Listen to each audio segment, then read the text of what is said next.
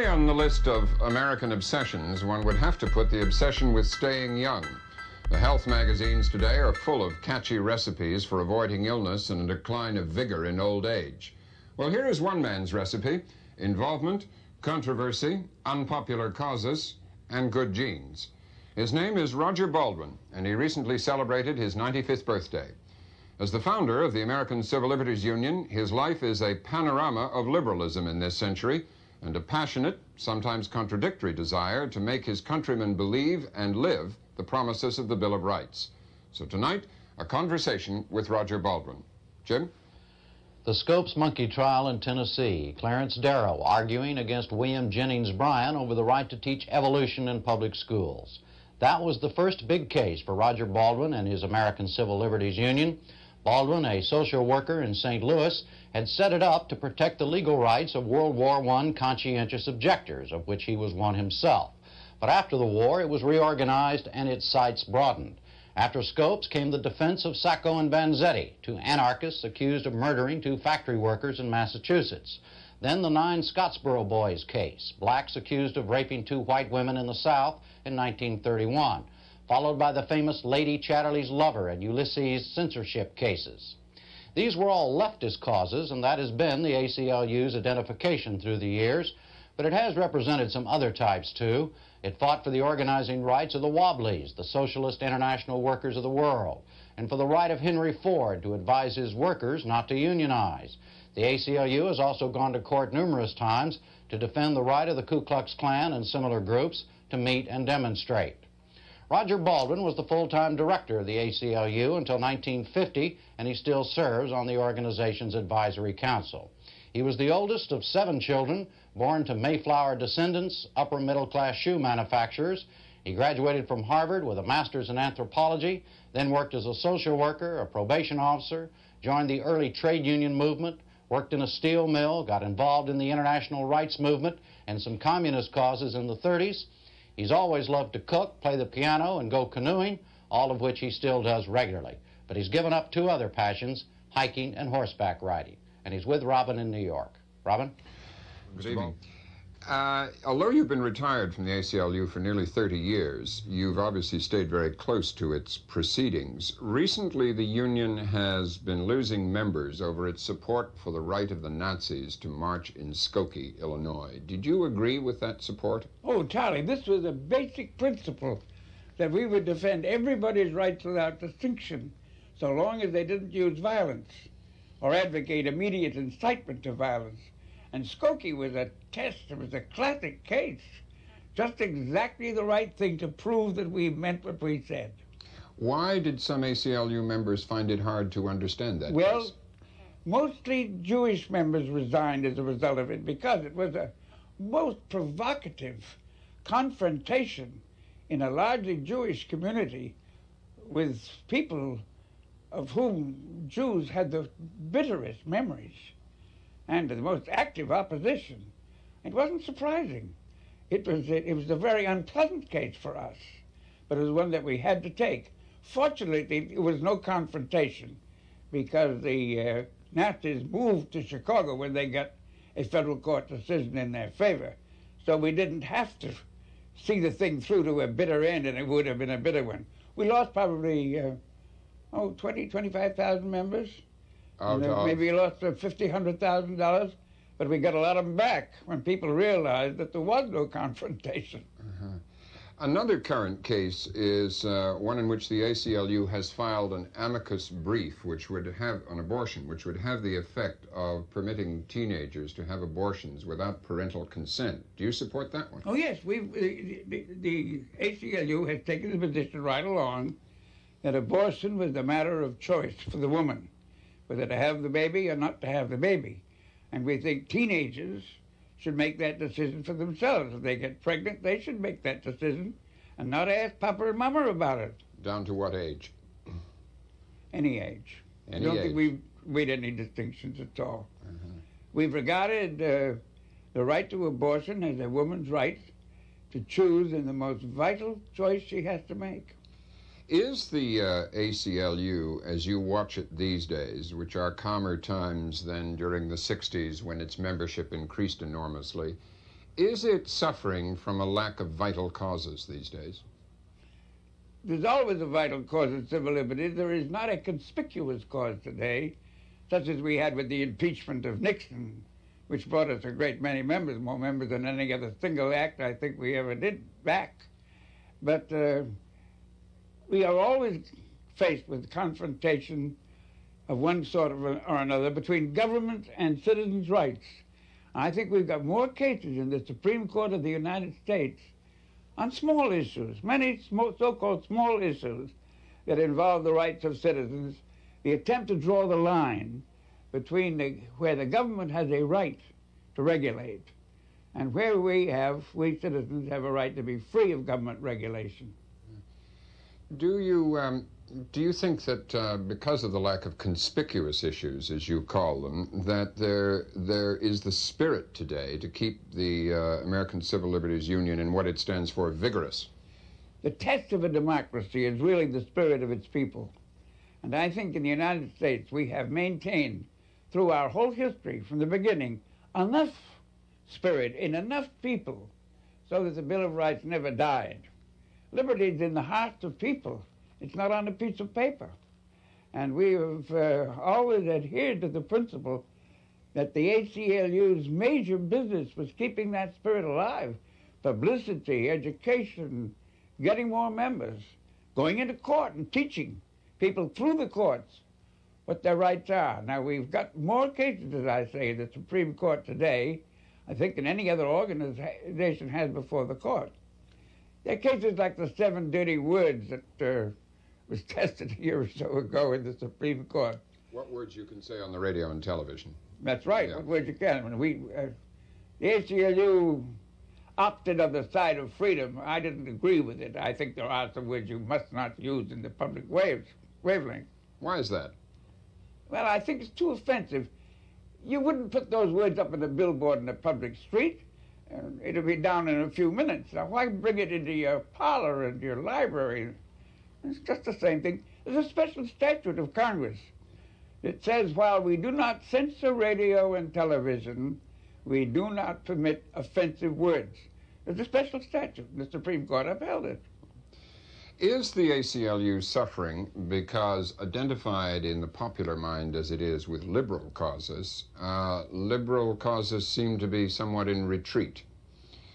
The liberal spirit of the country seems to be in retreat. I don't think that atmosphere of the country, so-called move to the right, makes very much difference. We don't have a left in the United States. You agree there is a move to the right, do you? There is a move to the right, yes. But on the whole, the country is liberal. The Carter election showed that. I mean, Carter was advocating all kinds of reforms, and he got elected. And he's tried to maintain himself with some difficulty on the basis of his platform. Why is it, granted that it may be very difficult, let me ask it another way, why is it so difficult? So difficult that even members who join the ACLU and then disagree with something and resign find it difficult to absorb. Why is it so difficult to make people understand your conception of what the Bill of Rights means in terms of free speech? Freedom of speech to speak thoughts that are abhorrent to any one of us. Well, because the natural instinct of people, you have two instincts. Everybody wants to be free to say what they want to say. They want to associate with their colleagues in organizations, and they want the free press. They want to be able to read and see and hear everything, but they don't think those other people ought to have it, because other people are maybe communists, maybe different, maybe disturbers of the peace. They don't accept the principle of tolerance for others, which they demand for themselves. Now, this is a common human trait. I think it's always been true that we've asked for ourselves what we will not concede to others. And it's a phenomenon that we're familiar with, but it hasn't much affected the results in the United States, because when it really comes down to action, people don't want to lock up these opponents. We never really did outlaw the Communist Party in the United States, although there's an enormous pressure to do it. And we just stopped at the point at which we would really betray our Bill of Rights. We didn't betray it. Well, thank you, Jim. Mr. Baldwin, let's look back for a few minutes on these past 60 years of the ACLU. First, is there any one particular case that stands out to you as being the most important in terms of its impact on civil liberties in this country? Yes, sir. There were two important cases. They were historic, they were epical. The first one was the National Labor Relations Board decision in 1938, in which the Supreme Court validated collective bargaining under government auspices for trade union recognition. Now that ended all of the long record of bloody violence and conflict between employers and employees and put the industrial disputes around the bargaining table. And since that time, we've had really no mass strikes such as we used to have, marked by the violence of the 1920s and 1930s. That brought what industrial peace we've got. We have strikes, of course, but we have solutions now, largely by law. And the second decision was the 1954 decision on school segregation, in which the Supreme Court decided, and unanimously decided, that you could not have equal and separate accommodations in schools or anything else. The whole principle was abolished. And that produced, it helped to produce, along with the great crusade of Martin Luther King for grassroots support among the colored population, that produced the civil rights movement of the 1960s and was responsible very largely for the enormous gains that have been made since toward equality of peoples regardless of race. We've got a long way to go, but we're right on the road. And you think the ACLU deserves major credit for those two cases, right? No, we don't take credit for those. No. A lot of these cases, we were in as amicus, as they call it, a friend of the court. Mm-hmm. We filed briefs in almost every single case of this character, but in that race case, the NAACP was the prime mover. Mm-hmm. And in the labor case in 1938, it was the trade unions themselves. Yeah. But we always get into these cases on a single theory, that the public interest has to be represented, whatever the litigants themselves are claiming. Now, what the trade unions may claim, or what the NAACP may claim, is, after all, their primary interest. But the public interest, which is more than their interest, is the one that we try to defend, because we interpret these cases in terms of the Bill of Rights for everybody. You know, one of the criticisms, as you know, of the ACLU and you through the years is, hey, who appointed you to protect the public interest? Well, of course that's our point of view, to protect it. What's the criticism? No, the criticism, well, who appointed you to do that? Oh. To make the decision as to what's the public interest. You don't have to appoint citizens to defend the public interest. Every one of us are obligated to defend it. Some do. We have other organizations. We're not the only one. We're just the oldest one.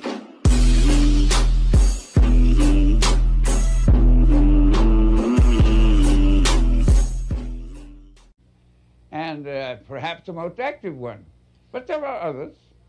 The American Bar Association, some of the Council of Churches. I can name dozens of them who often do express the public interest and go into court to say so. Yeah. Was the Scopes case important from a legal standpoint, or was that mostly showbiz? Well, it didn't come out as important as a later case on the same issue came out when the Supreme Court decided it some years later. But it was enormously important from the point of view of public opinion, because that case not only was aimed at stopping the teaching of evolution, but it was aimed also as making the story in Genesis the only legitimate explanation how we all got here. Mm-hmm. And that's what the law is. You and the ACLU kind of solicited Scopes on that case, didn't you? Yes, tell me about that. How did that work? What did you do to get that going? Well, we did this often in other cases, as well as this one. When we read in the newspapers that the state of Tennessee had passed a law prohibiting the teaching of evolution and establishing Genesis as a state religion, we offered to take to court any teacher who would challenge it. And we got a telephone call from Tennessee from a man who said, I got a teacher, and he'll go to court. Mm-hmm.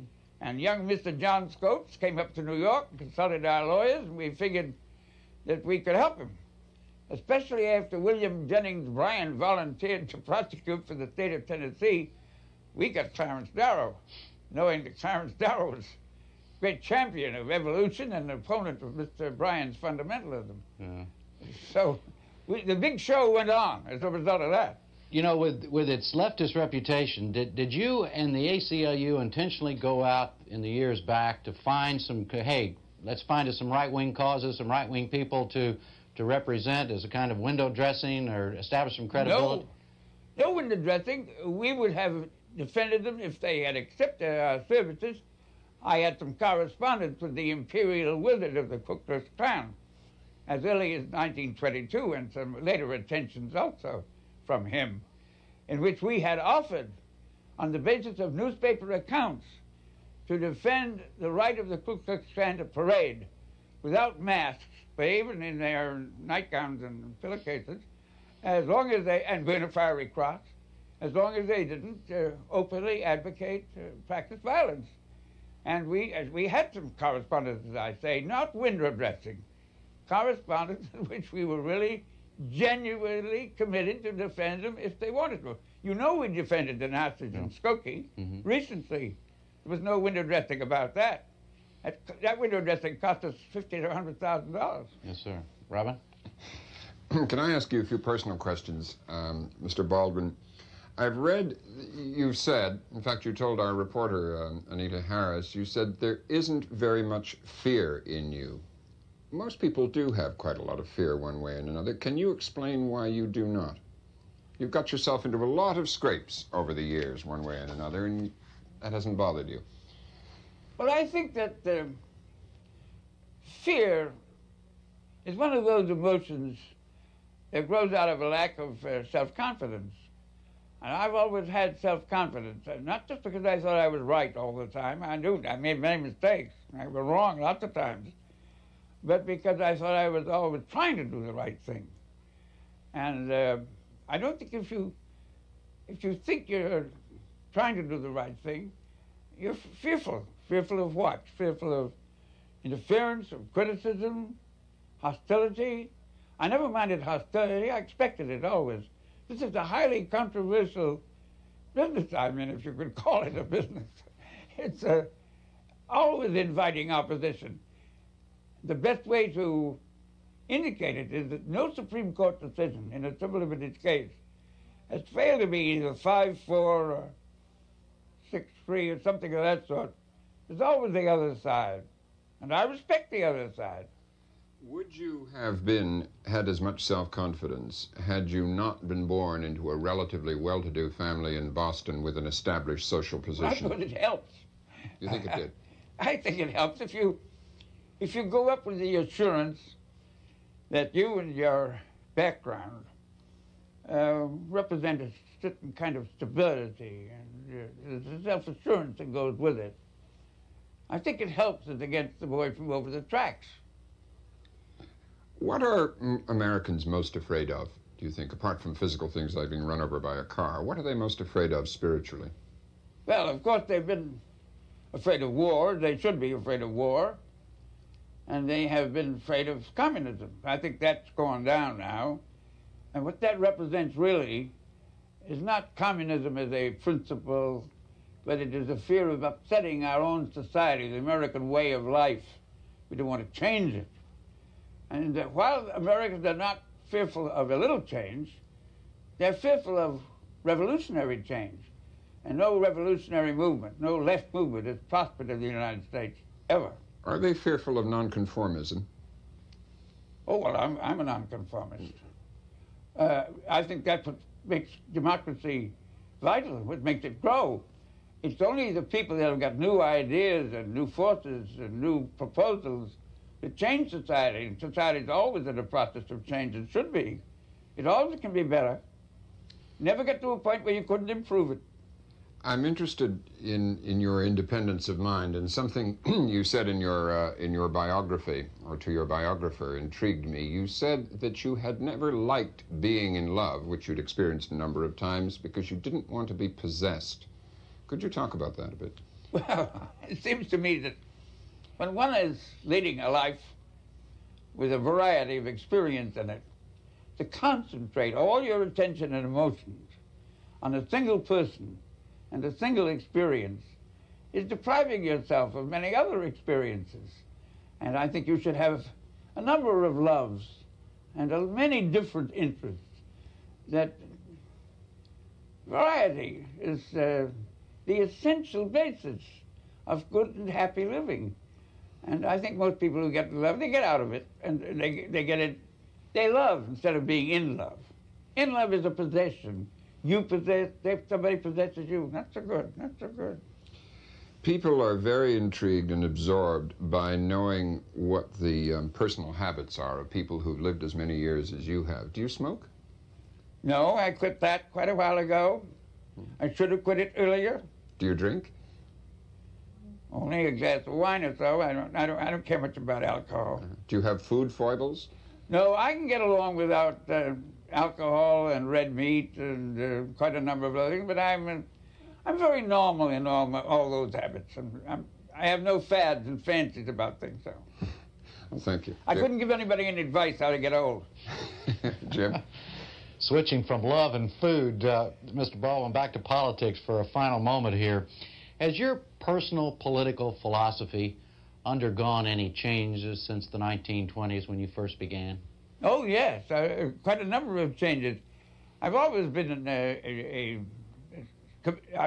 adherent of the general American outlook on democracy and our institutions. I think this country has been extraordinarily fortunate in being able to maintain its original commitment, the Bill of Rights and our Constitution, all these years. Except for the Civil War, we've done very well with it.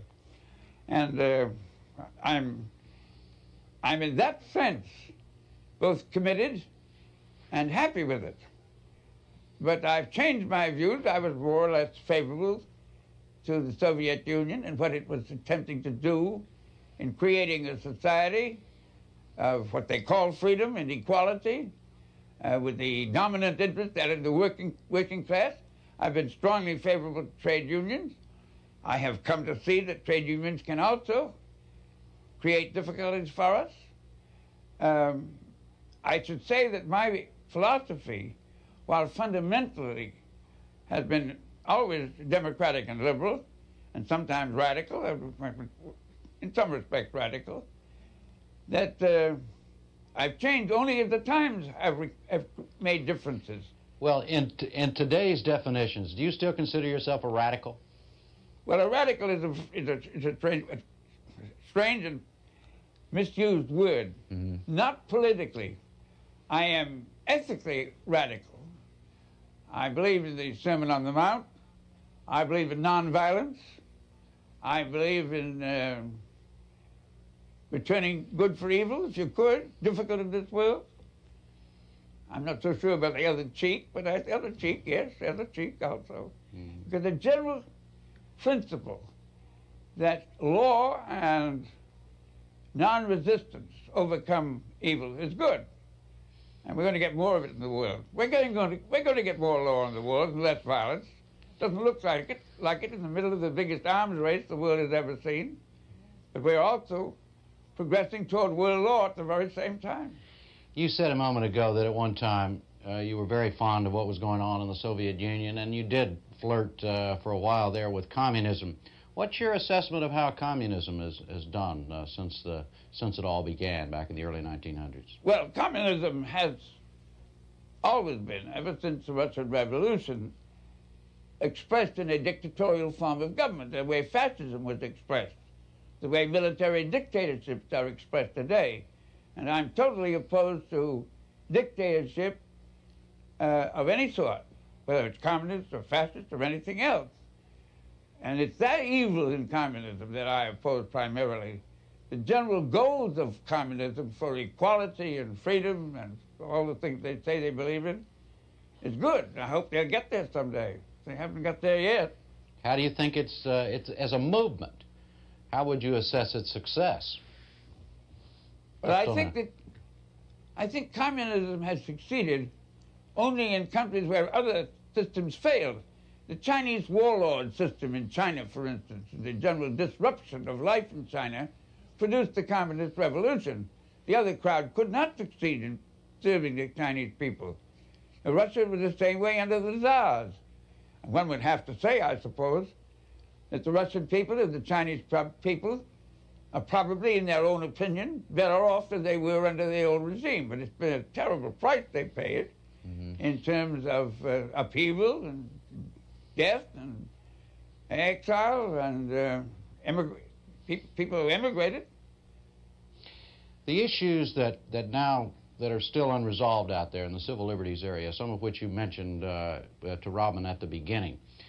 Personally, when you read about them or somebody tells you about them, do you care as much about them as you did back in the 20s? Well, I'm not professionally involved. No, I mean personally. Personally, yes, I do care about them. I don't have to act and do anything about it and demonstrate it the way I used to have to do it. I used to, any time any of these incidents happened, I used to run to the fire right away. I was my own fire department. Do you still feel like, do you sometimes wish you could still do that or want to do that? I do feel that way, but after all, when you retired for some time and got the feeling as I do today that the international situation is the essential one, the kind of thing that our government has done in the human rights field, the kind of thing that Carter has done in the human rights field, in cutting off American aid from countries that oppress their own citizens. I think these new human rights dispensations are really the key to the future. All right. Thank you. Robin? Thank you very much, Mr. Baldwin. Night, Jim. Night, Robin. That's all for tonight. We'll be back tomorrow night. I'm Robert MacNeil. Good night.